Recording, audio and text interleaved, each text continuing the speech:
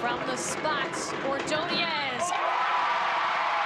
Tie game again. Entering the league at 20 was a little bit intimidating.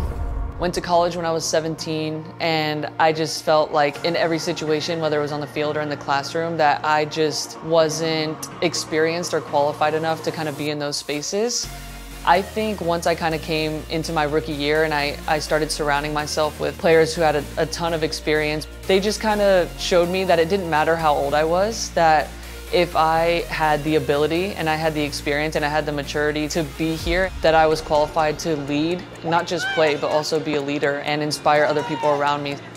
Oh, that's over. Si puedes ir 2 veces si tienes. I'm 22 years old now and in my 2nd year in the league, just going on with my career and living my dreams. So to get to do that at a younger age is nothing but a blessing, and I think I let it be a hindrance for a little bit too long.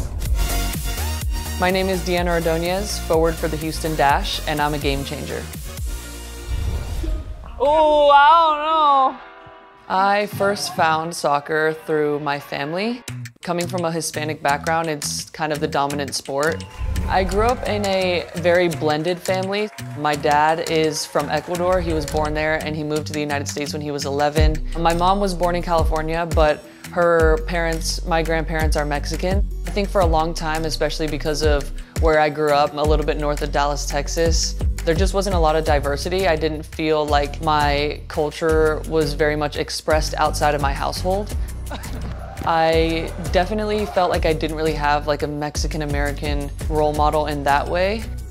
I feel like once I became more in tune with my background and who I am and where I come from, it helped me fuel a lot of where I am now, especially moving to the Mexican national team. I feel like every time I go back to camp, I'm back in touch with my roots. It just feels like home. And that was a big reason why I wanted to switch federations in the first place. I think our game has gotten so much more diverse, especially in the United States, and I think that's a really beautiful thing, and I think it's important for young men and women coming up that they can see people just like them that can achieve their goals. The beginning of my rookie season, when I debuted, I played 10 minutes. My parents were over the moon and I just was not satisfied. I knew in my heart that I wanted to play, I wanted to start. I felt like I had a lot to contribute to the team, but I knew I had to earn it. Ordóñez! Ordóñez again! Ordóñez! And of course, it's Ordóñez again! Ordóñez's 11th goal this season. I scored 11 goals last year, which is the record high for a rookie in a season. It's like rolling back on you. You're like learning from my mistakes. I always wanted to come to Houston. I wanted to play closer to my family because they're in Dallas. And I always knew that at some point in my career that was something that I wanted to do. Oh, that's crazy. She wants to raise her standard every day and push herself every day and raise the standard of this team. No, Lindsay, you go. Lay it, and then check out, and then Maria goes in. And then you play wide. If she pushes herself to do that, it kind of pushes everyone around her to do that. 10, nice. I'm thankful that she pushes me every day, and I'm thankful she pushes the organization to grow even better. I think this season, especially coming off of last year scoring 11 goals, and I had very high expectations.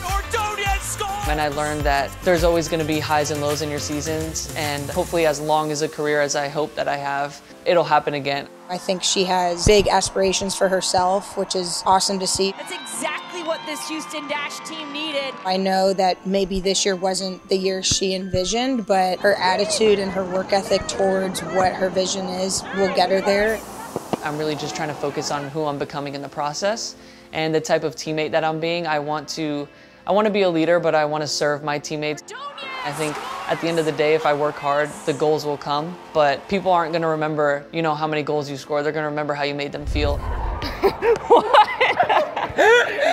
Her heart is so big, and her love of this game and love of her teammates and the team itself is just ginormous. Ordóñez with a strike and a goal! Without her, it's quite clear that we're kind of missing, you know, a little bit of us.